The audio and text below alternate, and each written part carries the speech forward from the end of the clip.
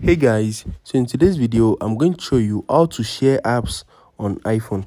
So if you want to share any app that you are using on your iPhone to someone else, let me show you how to do that in this video.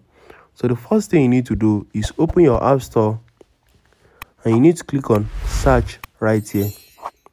Once click on search, just search for the app that you want to share to someone and you need to click on it. Once click on it, you are going to see the share icon right here.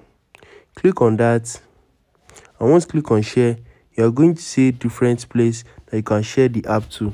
So if you want to share it to someone on Telegram, you can just click on Telegram and it's going to share the link of the app to the person.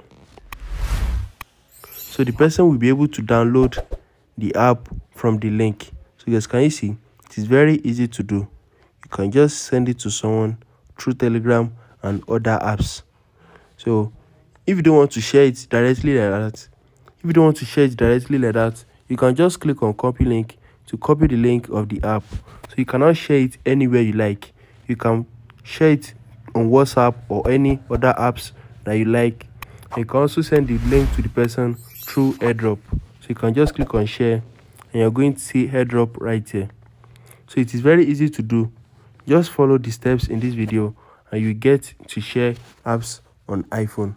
If you have any question about this, drop them in the comment down below, and don't forget to like, share and subscribe to my channel. Thanks for watching, guys.